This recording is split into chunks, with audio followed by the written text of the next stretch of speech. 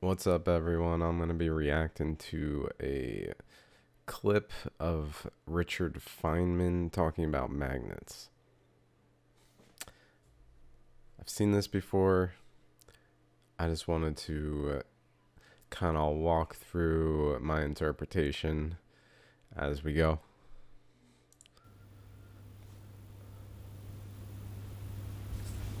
If you get hold of two magnets and you push them, you can feel this pushing between them. Turn it around the other way and they slam together. Now, what is it, the feeling between those two magnets? What do you mean, what's the feeling between the two magnets? There's something there, isn't there? I mean, the sensation is that there's something there when you push these two magnets together. Listen to my question. What is the meaning?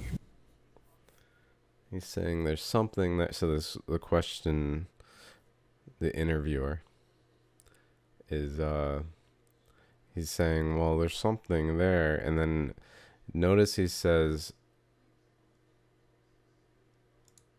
Sensation is that there's something there when you push these two magnets together. Listen to my question. What is the meaning? listen to my question. So he's like, he's basically redirecting the as we go through this. My claim is going to essentially be that he doesn't have an answer to the question, and so he's redirecting in part the lack of understanding on basically the ignorance of the interviewer, rather than that he just doesn't have an answer for how magnets work. Because the guy's like, you put two magnets together, it's like something's there, something's going on. What is it? When you say that there's a feeling, of course you feel it. Now, what do you want to know? What I want to know is what's going on Exactly. between these two. Good question. What's going on? These two bits of metal. Magnets repel each other. And well, then what does that? Repel each other. But why? What's going on? That doesn't answer what's going on. But what does that mean, or why are they doing that, or how are they doing it? You're asking. I must say, I think that's a perfectly. Now he's like, shit, I don't have an answer.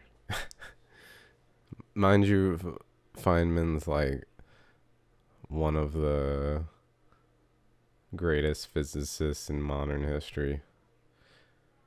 And this is just representative of that we don't have an answer. So it's not like it's just him. It's just we don't have an answer to this simple question of what the hell, what is happening? A reasonable question. Of course, it's to a ask. reason. It's an excellent question. Okay.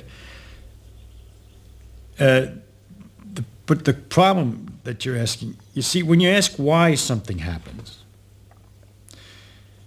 how does a person answer why something happens? For example, Notice he's not answering the question. He's not like, this is what's happening. He's like, well, the problem with the question is, and then he's going to go into this huge, like, elaborate response where he just doesn't provide an answer. Aunt Minnie is in a hospital. Why? Because she went out and she slipped on the ice and broke her hip. That satisfies people. It satisfies, but it wouldn't satisfy someone who came from another planet, knew nothing about things. First, you should understand why, when you break your hip, do you go to the hospital? How do you get to the hospital when the hip was broken? Well, because her husband, seeing that she had the hip was broken, called the hospital up and sent somebody to get her. All that is understood by people. Now, when you explain a why, you have to be in some framework that you allow something to be true. Otherwise, you're perpetually asking why. Why did the husband call up the hospital? Because husband is interested in his wife's welfare. Not always. Some husbands aren't interested in their wife's welfare when they're drunk. Notice what he just said. When you're perpetually asking why, so there has to be some framework, is what he's saying. There has to be some circumstance where it just is what he's getting at. He's just basically saying magnetism, it just is. There's no explanation for why it happens. It just is. And they're angry. And so you begin to get a very interesting understanding of the world and all its complications. And in order to if you try to follow anything up, you go deeper and deeper in various directions. If, for example, you could go, why did she slip on the ice? Well, ice is slippery. Everybody knows that, no problem. But you ask, why is ice slippery? That's kind of curious. Ice is extremely slippery. It's very interesting. You say, how does it work? You could either say, I'm satisfied that you've answered me, ice is slippery, that explains it. Or you could go on and say, why is ice slippery? And then you're involved with something, because there aren't many things as slippery as ice. It's very hard to get. Greasy stuff, but that's sort of wet and slimy. But a solid that's so slippery, because it is in the case of ice that when you stand on it, they say, momentarily the pressure melts the ice a little bit, so you got a sort of instantaneous water surface on which you're slipping. Why on ice and not on other things? Because ice expands water expands when it freezes, so the pressure tries to undo the expansion and melts it. It's capable of melting it. But other substances contract when they're freezing, and when you push them, they're just satisfied to be solid.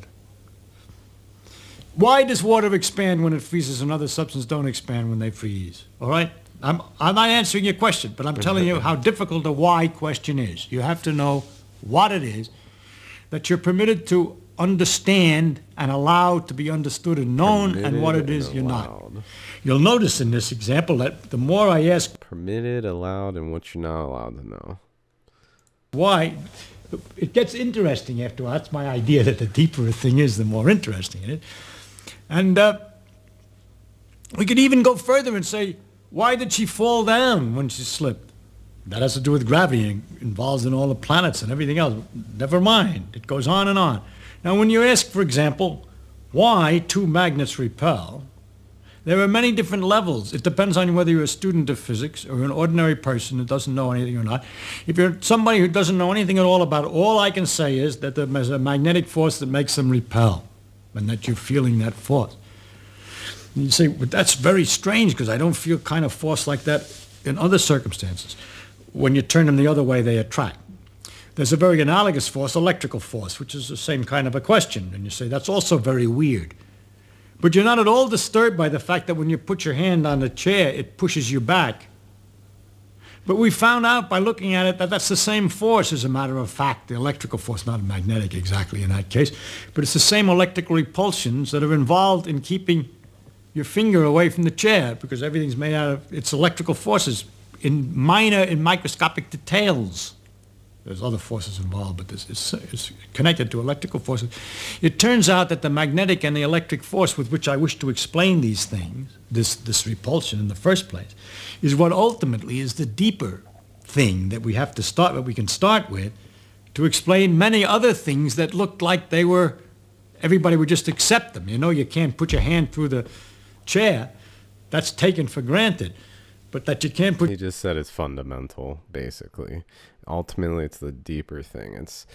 It is that which gives rise to other things. And so there is no explanation for it. It just is what he's essentially getting at. Put your hand through the chair when looked at more closely. Why? It involves these same repulsive forces that appear in magnets. The situation you then have to explain is why in magnets it goes over a bigger distance than ordinarily. And there it has to do with the fact that in iron, all the electrons are spinning in the same direction. They all get lined up, and they magnify the effect of the force until it's large enough at a distance that you can feel it. But it's a force which is present all the time and very common, and is in a basic force of almost. Basic. I mean, I can go a little further back if I were more technical. But at an early level, I just have to tell you that's going to be one of the things you'll just have to take as an element in the world, the existence of magnetic repulsion or electrical attraction, magnetic attraction. Take as an element in the world. Again, fundamental. I can't explain that attraction in terms of anything else that's familiar to you. For example, if we say the magnets attract like as if they were connected by rubber bands, I would be cheating you, because they're not connected by rubber bands. I shouldn't be in trouble. You'd soon ask me about the nature of the bands.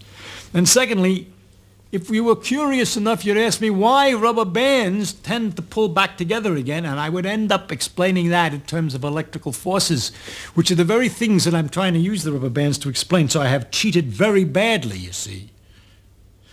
So I'm not going to be able to give you an answer to why magnets attract each other, except to tell you that they do, and to tell you that that's one of the elements in the world of different kinds of forces. There are electrical forces, magnetic forces, gravitational forces, and others, and those are some of the parts. If you were a student, you'd go further. I could go further. I could tell you that the magnetic forces are related to the electrical forces very intimately, that our relationship between the gravity forces and electrical forces remains unknown, and so on. But I really can't do a good job, any job, of explaining magnetic force in terms of something else that you're more familiar with, because I don't understand it in terms of anything else that you're more familiar with.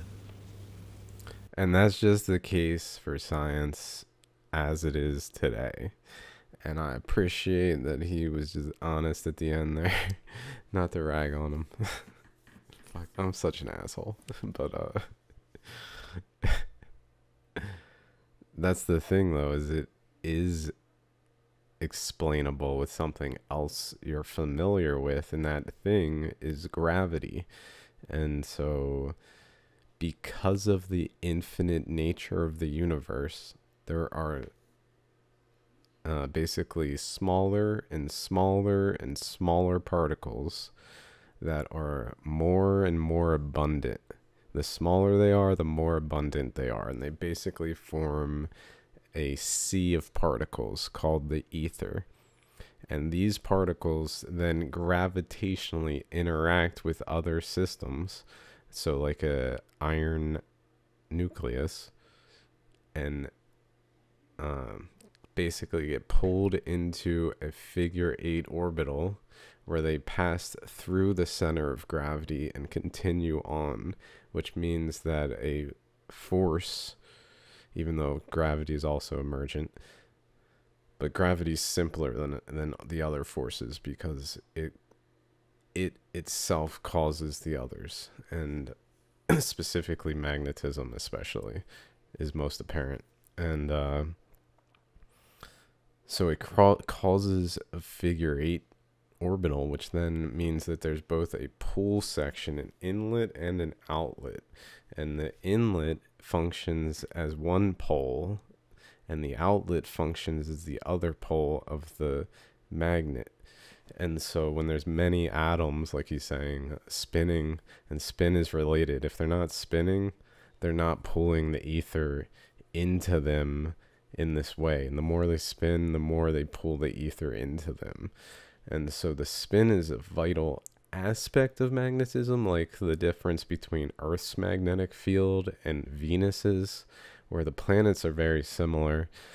And we think, well, it's something to do with the core of the planets that makes it that Venus doesn't have a detectable magnetic field. But the reality is that it's not spinning.